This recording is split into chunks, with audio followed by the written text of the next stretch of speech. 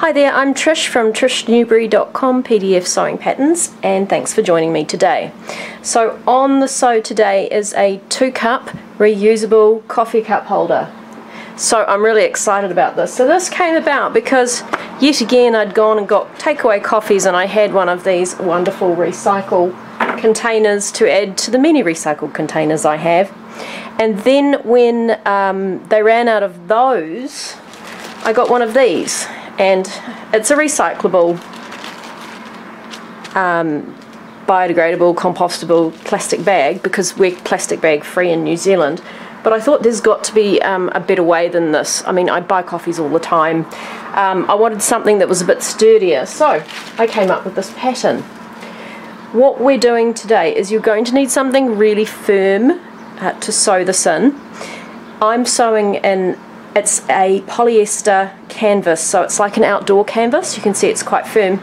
If you wanted to use something like a craft cotton or a duck, that would be fine too. Just make sure you sew some you press heat bond some fuse to the back of it, or you could even get some of that fusible fleece if you wanted it to be a little bit firmer as well. So there's no need to worry about a heat transfer because we have got handles for this. But let's just get stuck in. You'll be surprised how quickly this comes together and how good it looks. Today I'm going to sew this just with a plain stitch. You won't need your serger. There is a place you could, your choice. I'm going to show you how we can do it without a serger, just a plain stitch on your machine.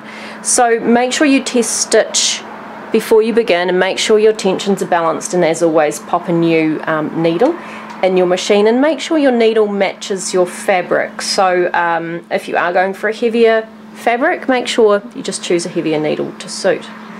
Right, so let's get started on the straps. So let's get started with the straps. You'll have 4 pieces of straps. We're going to sew them 2 together, so place them right sides together.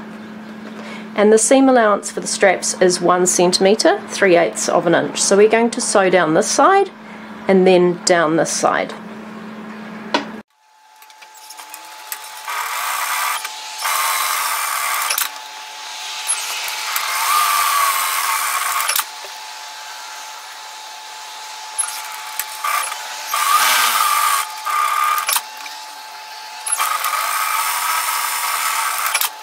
Now we're going to turn those straps through so they're wrong sides together.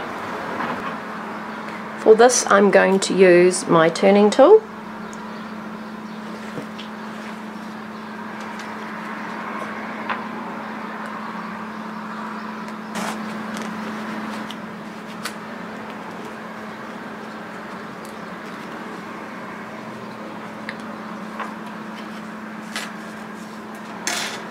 So when you've got that turned through, what we're going to do is sew a top stitch around about 1/4 inch, 6 mil from either side. So you might find it easier to press this first, but when you press, make sure those seams are pushed all the way out to the edge,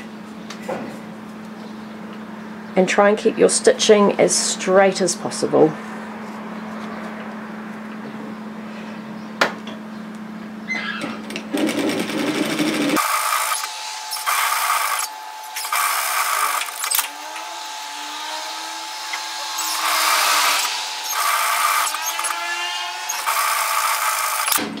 And don't forget to repeat that for the other strap.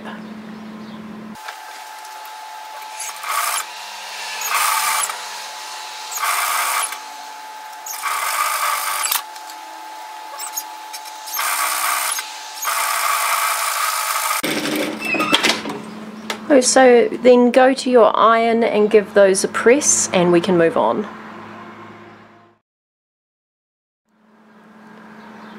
Now we're working on our insert piece, and that's the rectangle that has notches here at each end.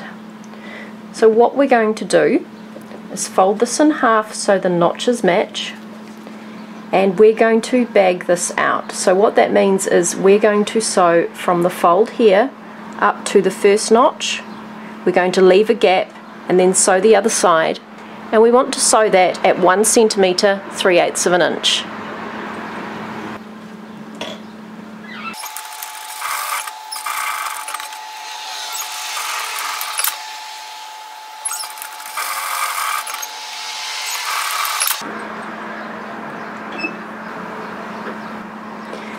So now you want to trim the corners.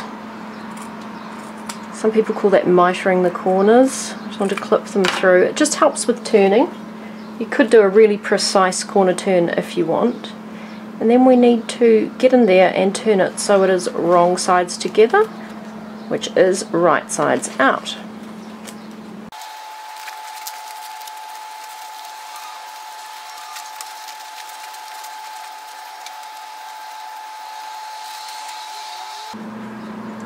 Right, so I'm now going to close the seam up, so you can sort of see how it's kept that 1 centimetre 3/8 of an inch hem, seam allowance I should say.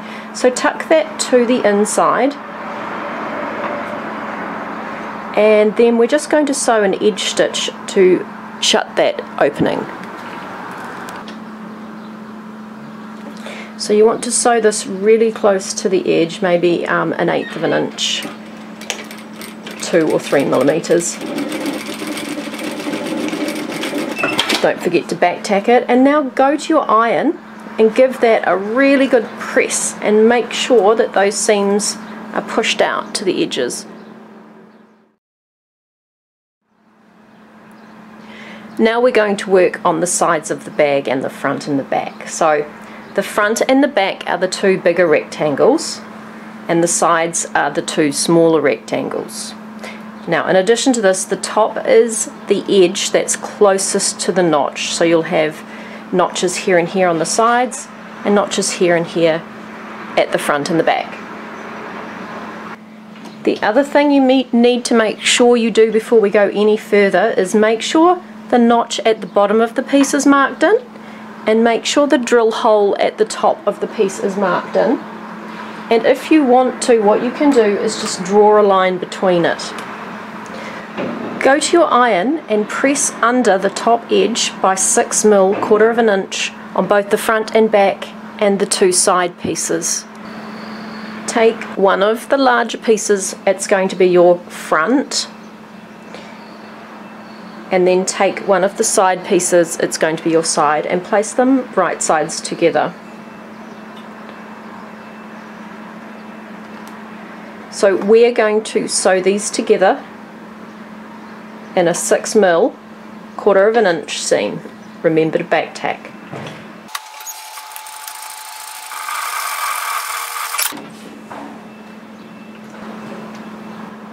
Now the marks I showed you for placement, I put them on the wrong side. They're supposed to be marked on the inside, but that line shows us the stitching line. So what that means is take your insert piece, and making sure this clothesline is at the bottom, we want to match it towards the line here. So this is the line we want to stitch on. So what that means is the drill hole is marked at 1 centimetre, so we want the top of it to start 1 centimetre 3/8 of an inch past this line, and we also want it to overlap that line by 1 centimetre 3/8 of an inch. So just to show you what we're doing, if I hold that in place there, what you'll see is that mark there is approximately 3/8 of an inch in and down from that corner there. We want to overlap the line, so when we stitch on that line, we will be stitching exactly on the line. So you'll see at the bottom there's a notch, so you want to make sure that notch matches up with 1 centimetre 3/8 of an inch as well. So when you've got that in the correct place, we're going to sew this down at 1 centimetre 3/8 of an inch. So when you're ready, stitch that into place with a 1 centimetre 3/8 of an inch seam allowance. See, our stitch line is lining up with our notch here. And remember to back tack at both the beginning and the end. Okay, so I'll just trim that off. At the front, it should be exactly on the line I chalked in earlier. Right, so go to your iron, and we're going to press a second hem in. So at the top here you have notches, here and here, just to show you the turn position. So go to your iron and just memory press that in, It will just help us out later.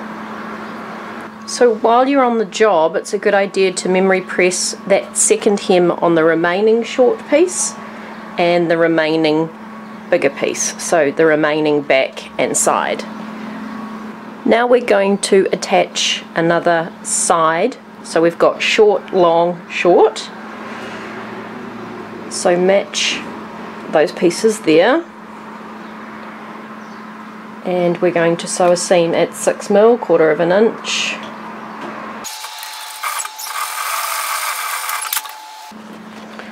Open that up. And now we're going to sew the other longer, bigger piece to that.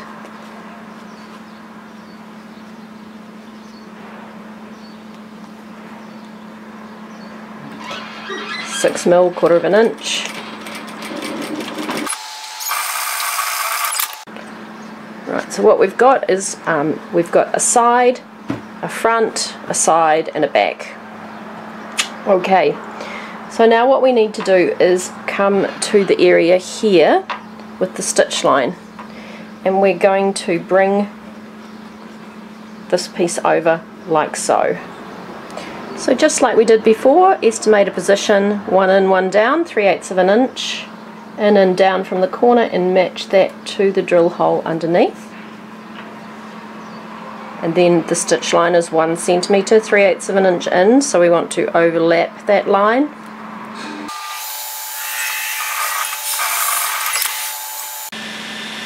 And lastly, place the remaining sides, right sides together, and sew that seam at 6mm, 1/4 inch.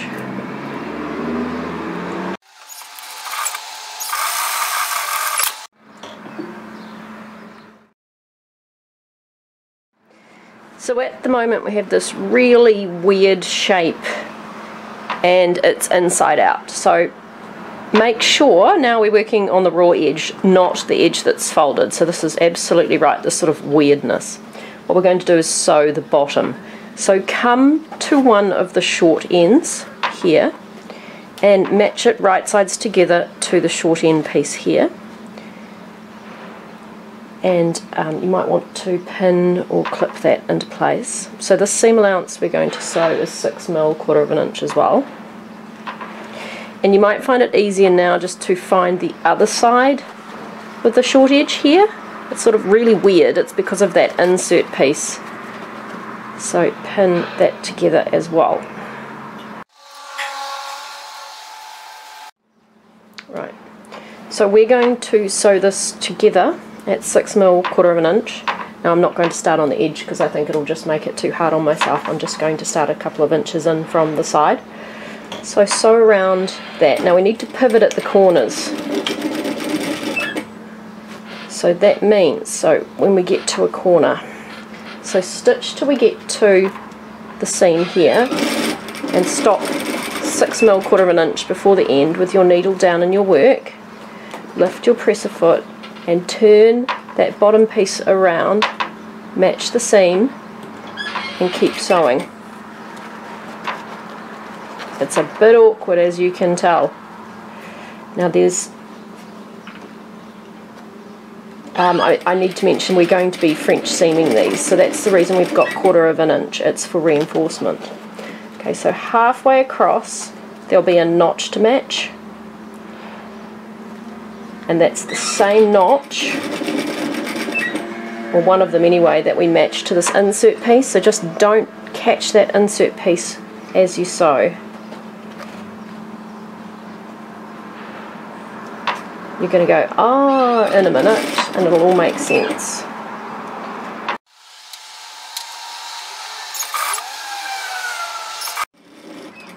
So stop 6mm, 1/4 inch in from that edge, and we're up to our other side pins. I'll just take them out because I find it easier. So stop with your needle down, lift, turn and pivot. Turn that piece around and keep stitching.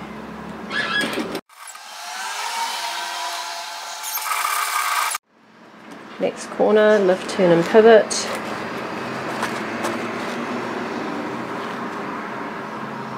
Don't worry, this is the worst part of the sew. Match the next notch.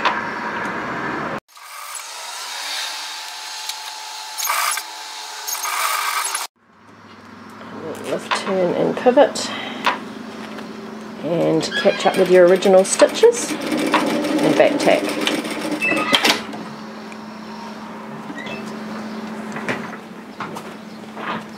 And now we're going to turn this through so it is wrong sides inside.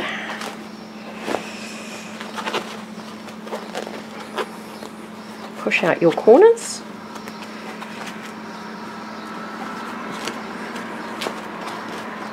And you'll be able to see that our little coffee tote is starting to take shape. Yeah. Alright, so now we're going to be doing the French seaming. So we're going to start by French seaming the bottom of our bag. So we're going to French seam at 6mm, 1/4 of an inch, and for each of the 4 sides we need to stop that distance, start and stop from each seam that distance. So to French seam, all we're going to do is basically cover up all our stitching, and it also adds reinforcing. So start on one of the long sides and push that seam all the way out to the edge, and then start stitching 6mm, 1/4 of an inch in from the edge and stop the same distance at the other side, and repeat that around the 4 sides.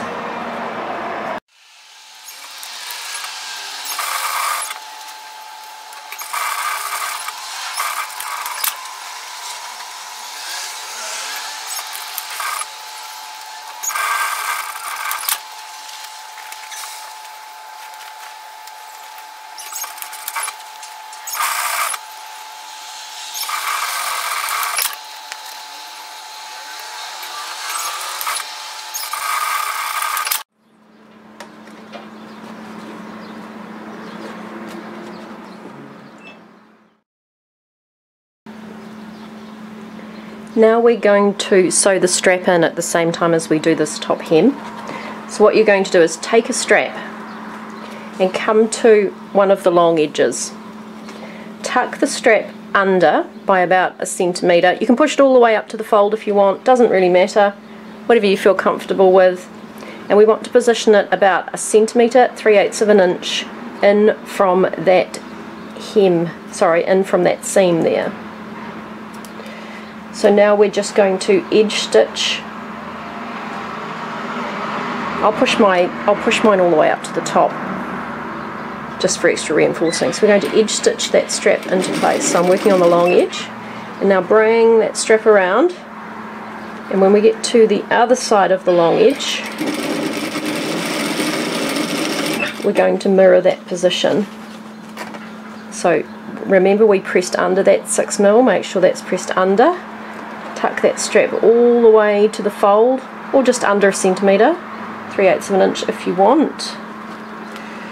And we want it around about 1 centimetre, 3/8 of an inch in from the seam. You'll see why in a minute, and continue stitching.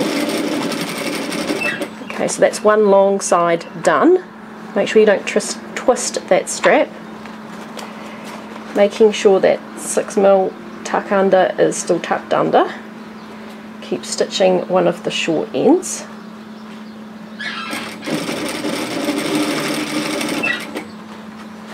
Across to the next seam. Take another strap and do the same thing down the next long edge. Push it all the way up. Position it so there's a 1 centimetre, 3/8 of an inch gap. And stitch it down. Bring the other end of that strap around.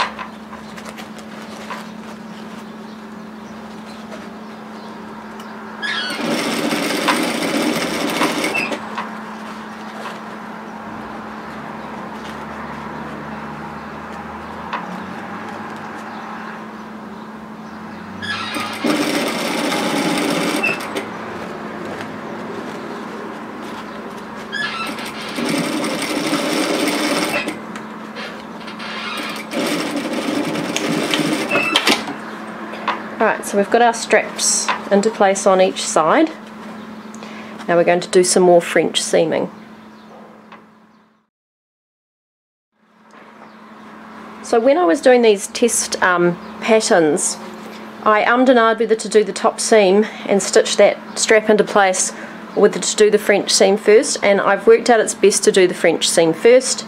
The trick is to just make sure the strap's out of the way. So we're going to do the remaining 4 corners French seam. So push that out to the edge like we did before and stitch down right from the top at 1/4 inch 6mm seam allowance, and just make sure the strap is well out of the way, and do that for all 4 corners, remembering to stop 6mm from the bottom, 1/4 inch.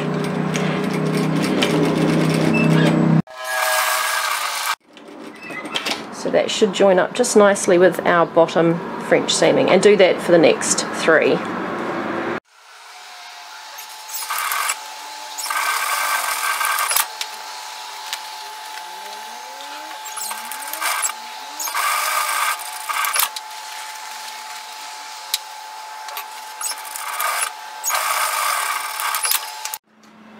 Right.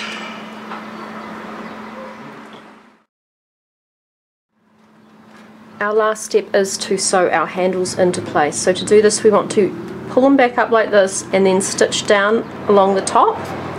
So what I'm going to do is do it from the right side. You just want to make sure that you're not stitching through anything else. You can do it from the wrong side if you find it easier. So we want that handle to be pretty much pushed up against that French seam there.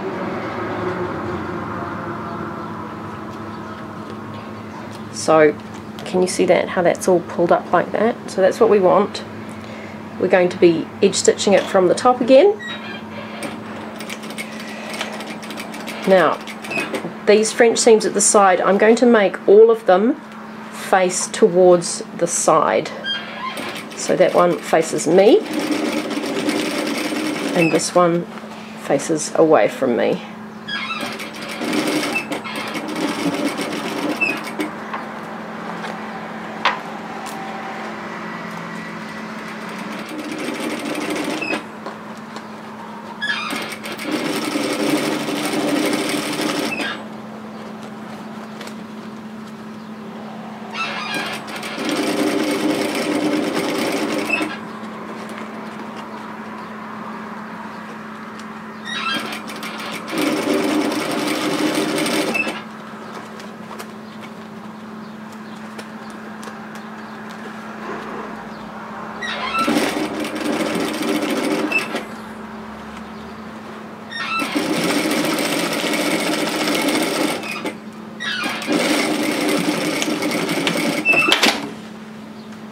So if you feel you need to, what you can do is do some reinforcing across the bottom of those straps. I really don't think there's any need to, but some people might like to do a nice little X shape there, and go ahead and do some quality control work. So tidy up any of your stray threads and you're finished. So thanks for joining me. I hope you enjoy this. If you like what you see, please hit the subscribe button and the thumbs up button.